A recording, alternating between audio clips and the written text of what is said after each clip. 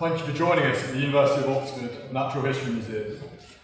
Oxford entrepreneurs are committed to providing members with a diverse set of speakers, and today is no exception.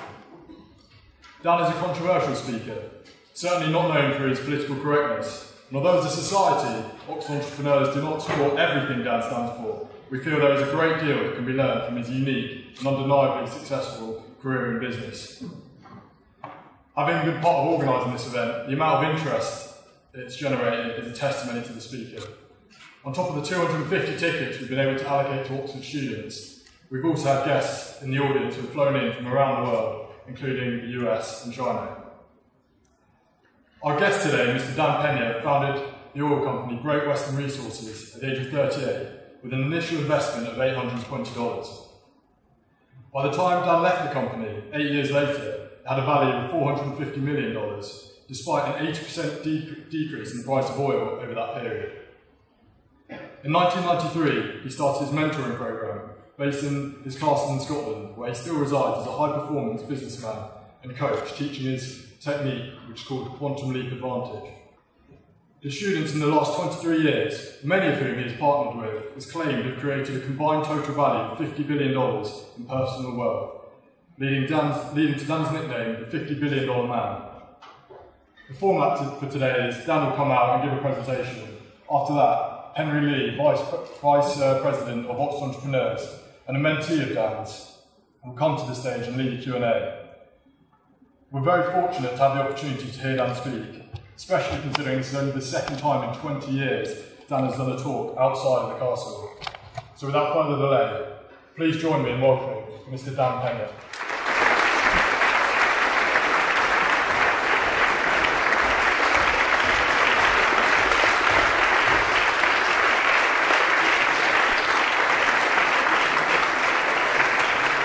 Thank you.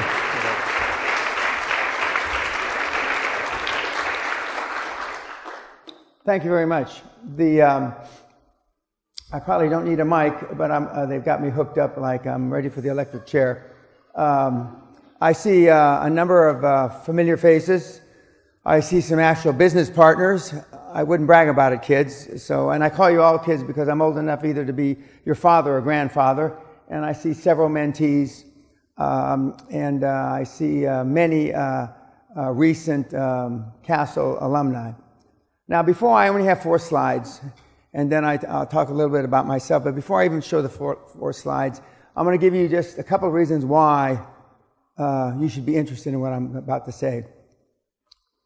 Number one, 99.999% of every human being that has ever utilized QLA in my methodology, I've never met. I've never Skyped, linked, Facebooked. I wouldn't know them candidly if they peed on my foot. I don't know them. 1/10 of those people that have utilized my methodologies, I've laid hands on, so to speak, like a preacher at the Castle seminar. Some of those young people are in the audience right now. Those 99.9% have created in excess of $50 billion. I'm a piker on my own list. I'm not even in the top 25. And I took $820 and turned it into $450 million in about 8 years. In today's dollars, it's about 1.1 or 1.2 billion, because I did that over 25 years ago. But that's one reason, because everybody, many of which, when I looked at the name list of you that registered, not counting the Oxford students, the non-Oxford students, I didn't recognize the names because 99.9% of you I've never met. Second reason that you ought to pay attention. One of my great star mentees of the late 90s is an Oxford man.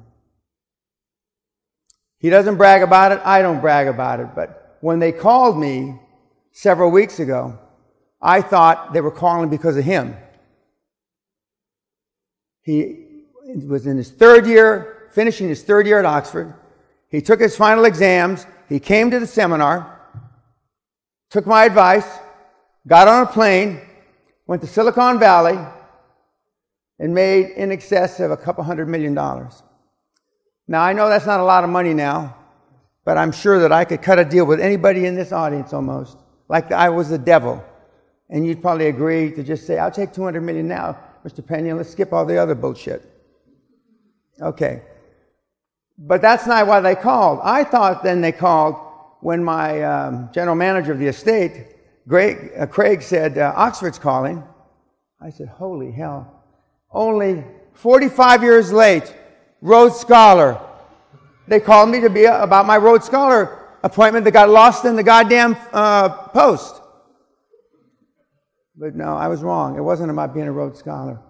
Although, with the greatest respect, a couple of the guys I know that are Rhodes Scholars, I could just as easily have taken their place.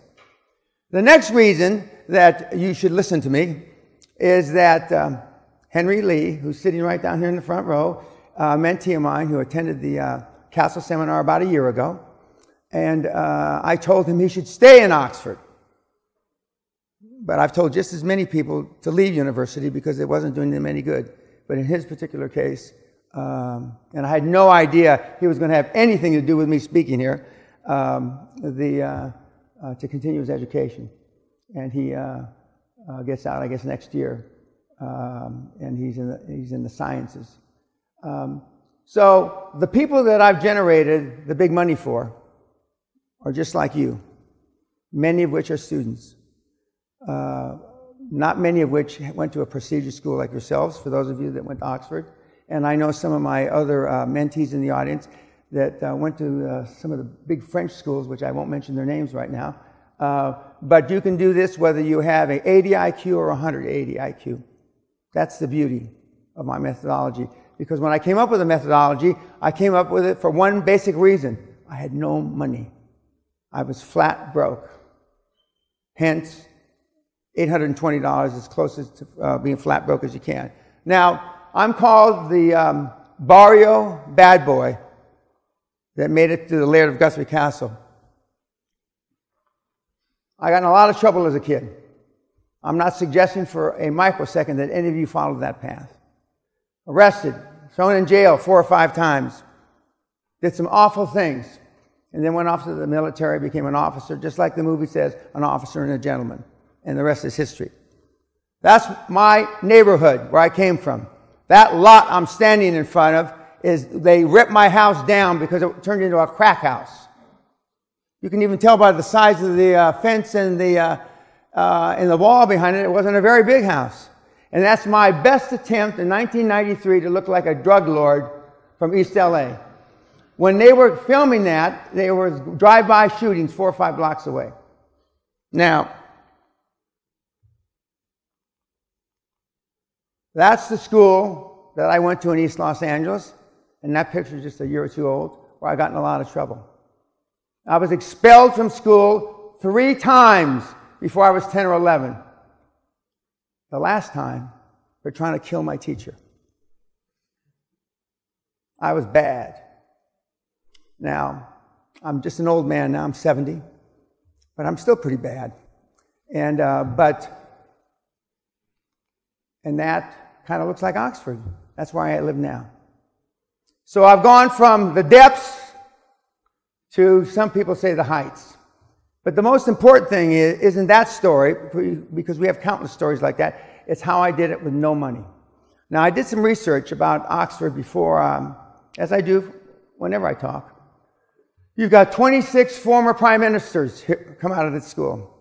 You got 26 Nobel laureates come out of the school. Now, some of you have told me on the quiet, we wish we had more Nobel laureates and not so many prime ministers. That's a whole other story. Of course, I'm not going to speak to your current prime minister, who is a graduate of this school. It's a fine institution. When I was a young man, I had a chip on my shoulder because I didn't go to one of these schools. I had that chip on my shoulder until I was in my early 30s, until I fired one of you. And then I fired another one of you. Then another one of you. And another one of you. And now, rumor has it that I fired somebody, at least one, from all the great schools of the planet. And at my 70th birthday, as God is my witness, I fired a CFO from one of my companies who went to Cambridge at my 70th birthday. Now, I normally say his name, but I'm not going to say his name because this is going to be on YouTube, et cetera, et cetera. But at my 70th birthday, as I drug him out the door, I fired, fortunately, not an Oxford man, but a Cambridge man. And talking to some of you before this started, oh, I can understand why you fired a Cambridge guy. No doubt about it. Okay, and I'm sure if I asked them the same question, they'd say the same thing. But the point is that we've had a plethora of different kind of individuals and various social and economic milieus. We have people, as Joel mentioned, we have people that have flown in from different parts of the world for this, and I'm grateful for that, and I'm grateful for this opportunity to be here today and to tell a little bit about my story. Now, before I ask Henry to come up and ask a few questions first, and then he's going to open it up to questions, and I'm glad to stay here until all the questions are answered. But a couple other really important points. When I came back from the military, and I went back to school with a vengeance, and I got out, I didn't know what to do. I didn't go to one of those schools we talk about, and I had no background other than my military background and my East Los Angeles background, which nobody was hiring for that at the time, and I don't think anybody's hiring for East LA dodging bullets today. But I did know that I wanted to make a difference, and selfishly for myself. The thing that has resonated the last 4, 5, 6 years with the new generation, and I realize some of you aren't millennials in the audience. In fact, some of you look pretty damn old to me, but is that you want to make a change. Frankly, I would be disingenuous if I told you I wanted to make a change when I got out of school. The only thing I wanted to change is my poverty. I wasn't interested in anybody else's poverty. I realize now, especially the last 5 or 10 years, that the kids want to make a change. But what I tell them is those $50 billion that I've created for other people, just like you, they now have an opportunity to make a change. Create wealth, and you can use that wealth because you have more choices. Some of my stable of mentees, middle manager to CEO of the 25th largest company in the world, Siemens, with 400,000 employees and 100 million in revenue. A mentee came to me flipping pizzas with pizza dough under his fingernails. He now makes motion pictures with Robert De Niro and Robert Duvall. The sitting governor of the state of Florida, Rick Scott. And I can go on and on and on. Now, normally, if that's at the castle, I go and I get the phone. And back in the 90s, before everybody had iPhones, I would take it and shove it up his rectum. But now, because everybody's got a goddamn phone, now I just break it. But it was more, as my Yorkshire wife was sitting in the back, it was more fun back in the old days. And quite candidly, I think that the rest of the attendees got a sexual charge, pun intended. So we've covered the gamut with our success stories. We've covered the gamut. I like to tell the story of I'm in Britain, so you know what an O level is, right? Okay. You know what 1 O level is, right? You know if you got a D in 1 O level, it's pathetic, okay? And if that was in joinery, Is it more or less pathetic? I'm not sure. But I've done a 400 million deal with such a person. 1.0 level in joinery. To say the system is simple is a understatement of biblical and or Quran proportion. It is simple. Intellectually, it's very, very simple. I tease, of course, we've got Henry with all his A's and his levels when he took them, and his good grades now. But you can be as smart as Henry, or you can be as smart as 2 short planks, and the system works. The 7 steps, you follow the system, the 7 steps, and it'll work. And for those of you, I'm not going to ask my mentees to raise their hand, although I see, Chev, you could give this speech, Chev. Yeah, he's shaking his head, yes, I know. Helen, you could give this speech. Eric, you could give this speech. Greg, you could give this speech. Tom, you could give this speech. But they're still sitting there. Nobody jumped up and identified who I was just saying, because they don't want to answer any of your questions. But that's fine. I'm here to answer your questions. I can't emphasize enough how simple the system is. Because for the Oxford kids, you went to arguably from your point of view, the best school on the planet. Certainly one of the oldest schools on the planet. It will be hard to accept how easy it is. And at a different time, you can ask Henry, who's one of you? Who's one of you? How simple it is. And knowing that one of you 15 years ago or so went out and made several hundred million using it verbatim.